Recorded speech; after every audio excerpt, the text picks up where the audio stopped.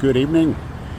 Big Lenny reporting at the Trump International Golf Club, which is 5 minutes away from where I reside.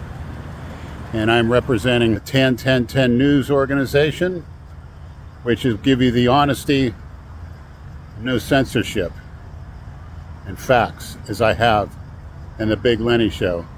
Now, as you can take a look, there's quite a bit of police presence and media presence, and I would like to discuss the alleged assassin, or would-be assassin, Ryan Ruth.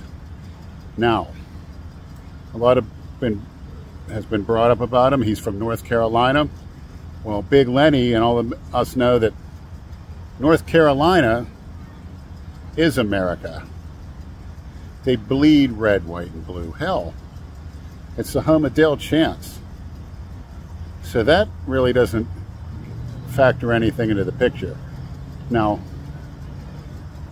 Mr. Ruth's social media, according to his words, stated that he was a radicalized Marxist. And the fact is, a Marxist, they have a plan for violence.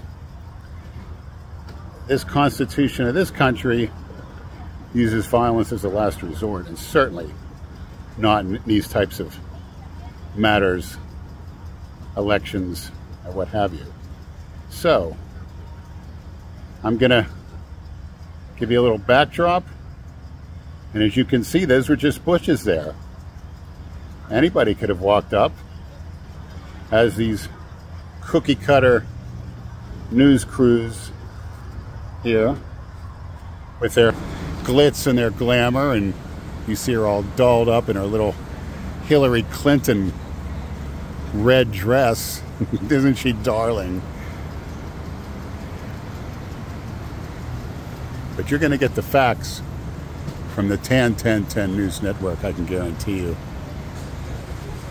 And I would assume that they will be holding up traffic for 24 more hours.